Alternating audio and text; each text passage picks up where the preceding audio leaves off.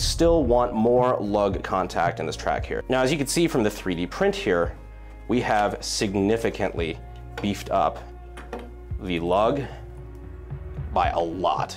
This is a beefy lug now. And the contact area here inside of this track, this cam groove here on the bolt carrier is significantly greater.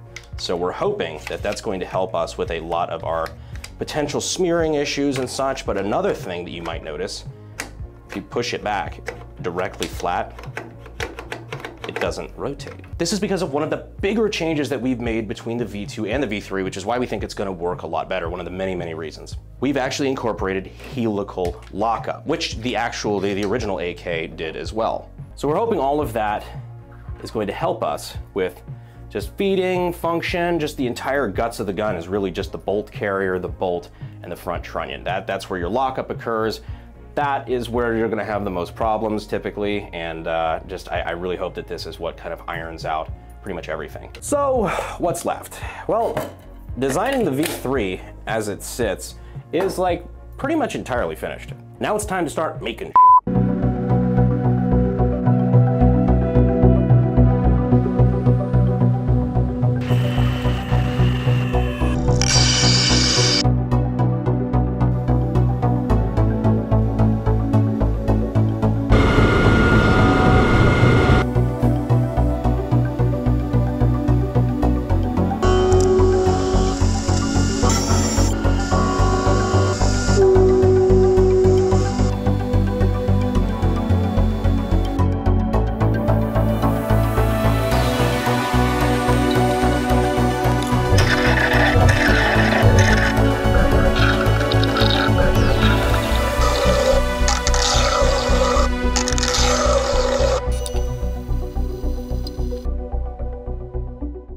Are you guys enjoying this video? Well, if so, we have a brand new podcast only channel, so head on over there and check out our epic full episodes. Please like, subscribe, and enable notifications so you don't miss a single one.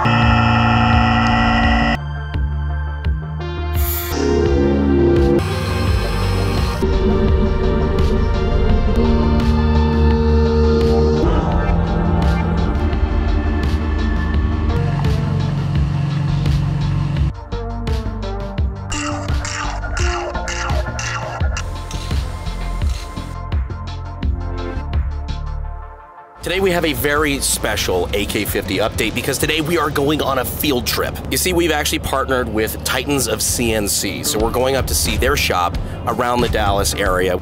That's beautiful. So here we have our finished bolt carrier. Little lightning cuts look fantastic right off the bat.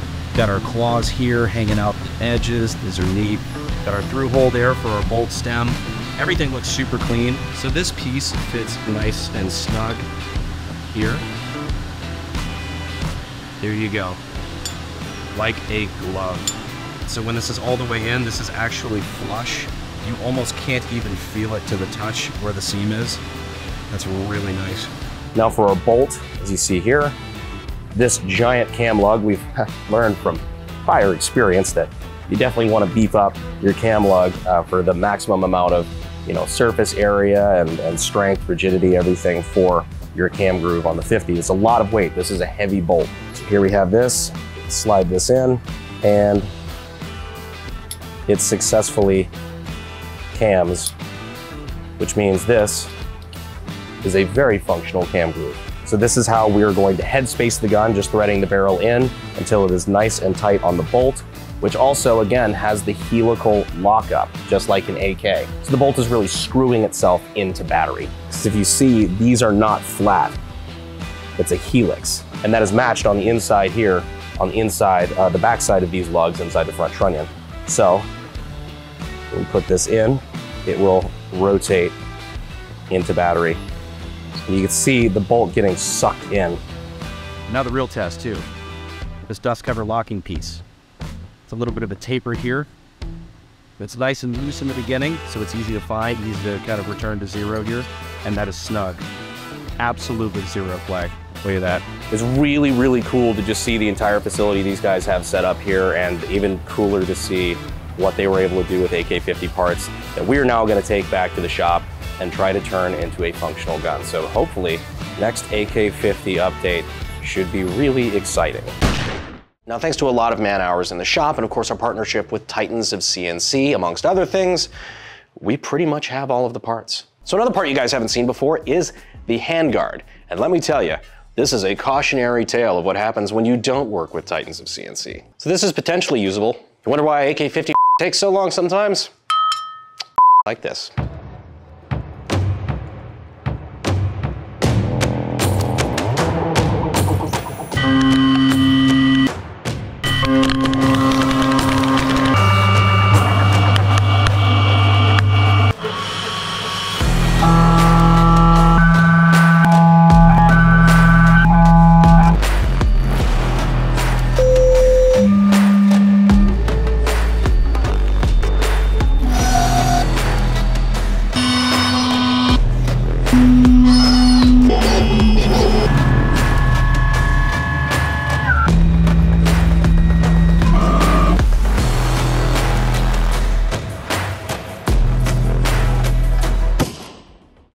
Now, we have gotten lucky. There are plenty of chads like Titans of CNC that have been just absolutely knocking it out of the park with just grade A parts. The whole crew over there are just absolute masters of their craft, and it shows through in the parts that they've delivered. They've genuinely been one of the best partners we could have asked for as far as help on the AK50 project, and as a bonus, they're also based out of Texas. So, you know, extra kudos.